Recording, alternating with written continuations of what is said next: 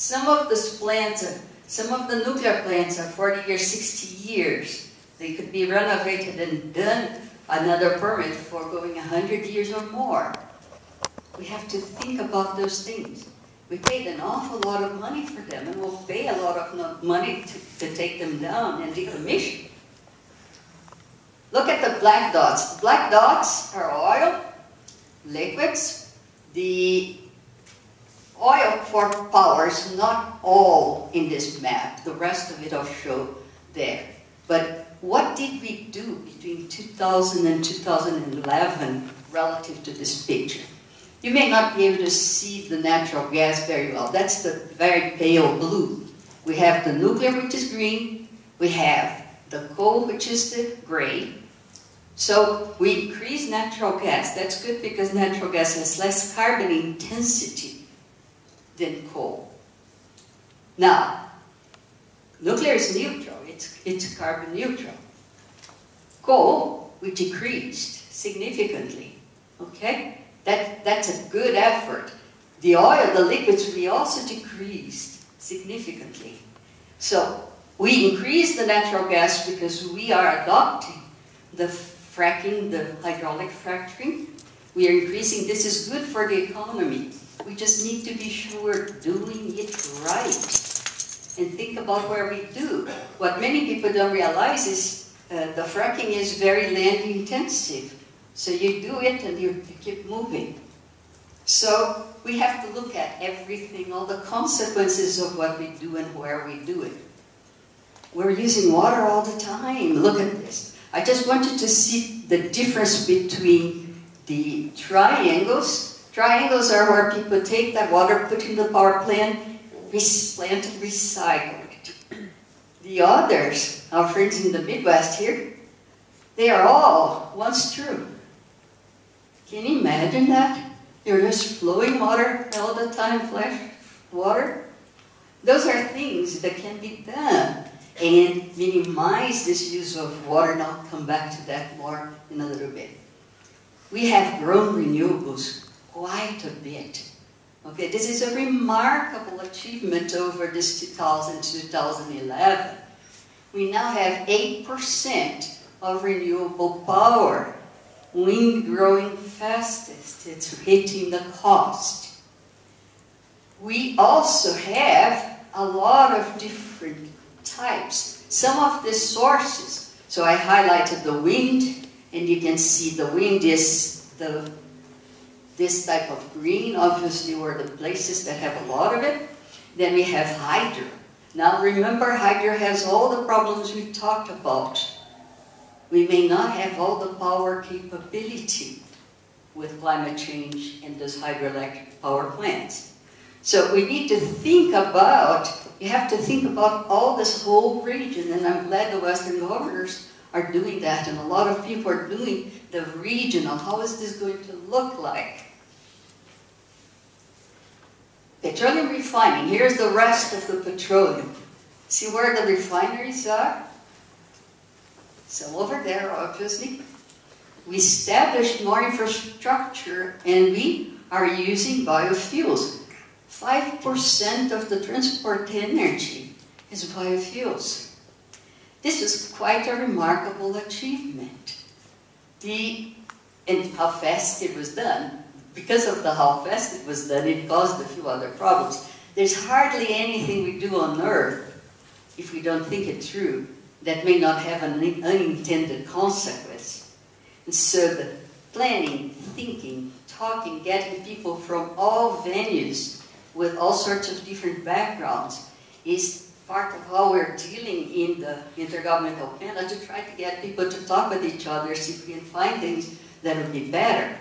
Now, look at the size of the distribution of just the alternative fuels.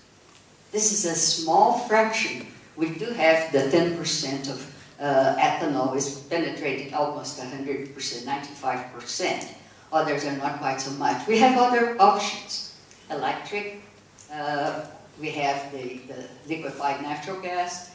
We have options that we have to look at how we can use. But I would say, and I agree completely with what the President put together in this action plan. So here's what has been done. The strong fuel economy standards really did impact. Just take this point. In 2007, when the Energy Independence and Security Act was enacted, 15 billion gallons was what they expected 10% of gasoline consumption to be. Since we decreased consumption so much, we don't need 15, 13 will do for 10% of what we're consuming. Not just that, we have the natural gas liquids, we have other things that can be very helpful. Double renewable energy, depends on where you're talking about, what you saw, but yes, in some places we more than double. Decreased carbon pollution, that's very true. If you take 2007 to now, up to 2007, we kept on increasing the amount of greenhouse gases. We went to 8%, 18%. 2007 down, we went back down 8%. So we are only 8% far from what would have happened if we had signed Kyoto. Where is that CO2? It's most, the greenhouse gases, CO2 the biggest, methane, yes, agriculture, cattle, all of that, a lot of NO2 is also related, the nitrous oxide also related to agriculture and industry. So we are doing things. The plan does in fact go through a lot of things that you heard, and what I'm going to do is I'm going to miss talking about a few things to talk about. This is important. Why resource use efficiency is important.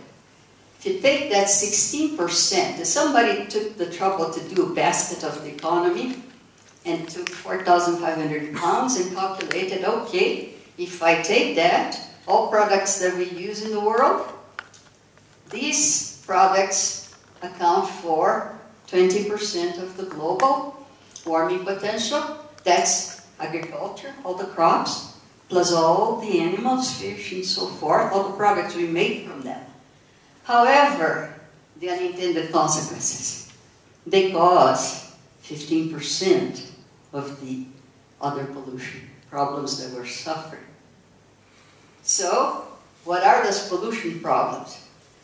I'll give you the Big 10. The Big 10, we know, the center one is climate change. The one that's also getting to a difficult level is really because all this extra fertilizer runoff goes to the waters. What happens? Algal blooms. You start changing all that ecosystem. So this is something we have to fix. So we have to adapt and mitigate while doing those and not letting the ones that aren't in the red. What are they? Phosphorus tide, fresh water. Water is very important. The land use, the land system change. The aerosols and then others that aren't so well calculated yet on the chemical pollution and its impacts. The Big 10 are important. I'm going to give you a Colorado example here compared to Midwest. Energy, water, and land are intimately related. So if you take our Southwest region, the water is all for agriculture. If you take the Midwest, where we produce the bulk of the corn, agriculture doesn't quite use much at all. But what I showed you before, the power plants, that has the biggest amount of coal power plants, that does. So we have to help the system to balance and get to a good point, and we can do that. It takes time. Okay? It takes time to change things. We evolve, we get things that move fast, the internet's moving fast, information technologies can move fast, but things that are infrastructure, that have to be built, take longer. We need a portfolio of solutions. Energy efficiency is obvious. We also need renewable energy. We also need to develop ways that we can take the carbon dioxide that's out there and take it out and store. So if I take what the Global Energy Assessment is doing, which is analyzing the futures and how you could go, all those futures. So this one has a mixture of efficiency and supply of energy. See, that's when the oil products go down this way. They have a large consumption of bioenergy as bioliquids. They have a consumption of fossil that continues. It's enabled by bioenergy. Bioenergy can actually help offset all that carbon if you use some of the technologies. Here's electricity. All of them have a piece of that green, have a piece of that continued fossil use, which means we have to also work on those things. So capture, you can capture and put it. Is it going to stay down there? We can't say, no, we can't do it. We have to have multiple options to be a robust way to get to the point of reducing as much as we need. This is how much it would take, according to EPRI, for them to get to the right cost. By 2035, look at when we need it. We need those things. Whenever they start here, it's all with carbon capture and storage. The renewables are the good story. The renewables are this story. Coal took this long, 30 years, just so that they started getting the cost right. Natural gas a little less. The good story, look at wind power. The cost, which is here, came down much faster. The photovoltaic cells came down much faster. Those are good news. Doesn't matter that the Chinese put more products out. We're using those to learn how to do the next step. What have we conquered? We conquered a system for businesses that can allow us to install them and get our people to start getting used to installing solar panels and dealing with that. So we have, in fact, a great opportunity to design solutions that are intelligent. Some of them can be standalone, but some of them, and that's the important point, is the existing infrastructure is not going to disappear. We can't back one with the other. It's all interconnected, okay? So we can do this, and this is a very, very good news story. I just want to say that President Obama hit head on. It's a global problem. We have to work both with the countries that are major economies, with the developing countries that are major emerging economies, because they can also help lead. We need a lot of leadership. We need his leadership.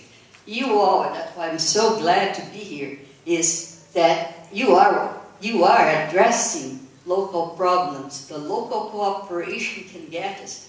If we understand how this is, I know it's complicated, I'm sorry, I'm not sure I made it simple enough, but it's a lot to absorb and try to handle, and we can try to doing this, understanding a portfolio of options, a portfolio of the consequences, and constantly assessing how they change and what's important locally. Can you imagine 20, 30 years from now what we would like for this region to be, and backtrack to see how we reach it? Different parts of the United States will have different solutions. We're very different. Okay? So, no silver bullet. We have to understand trade-offs and make good choices. So, action is in your hands to help our government decide. We have to have ourselves understand a lot. You don't have to understand any detail, just how interlinked all this is. And if you touch here, how it is going to propagate. It's not as complex as weather. It's not as complex as but it's all economic links, and we can deal with that. So it's a very positive, and for me, it's congratulations to the group, because in your hands, there's a big role for helping us manage this change in climate. Thank you very much.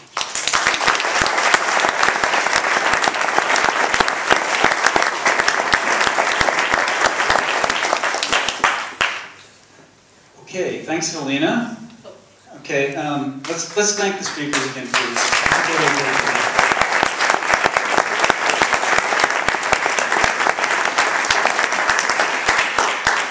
Okay, we're going to take a break and then go into the question and answer session.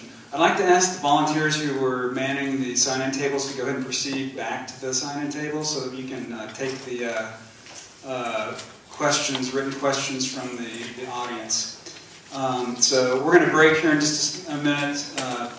You guys will be able to fill out a 5x7 card with questions and leave it at the sign-in table if you have any questions. Oh, I think Helena's got something else. I forgot one thing. The last slide is something that I'd like to fill out after you guys actually ask questions. Then we'll make available the presentation so you can look back and you can see some answers to the questions and some directions for where to go. Okay. Okay. All right, so bathrooms are out the door to the left. Fill out your questions on the card, drop them off with the volunteers at the table, and let's try to keep the break as short as possible, like 5 to 7 minutes if we can. Thanks.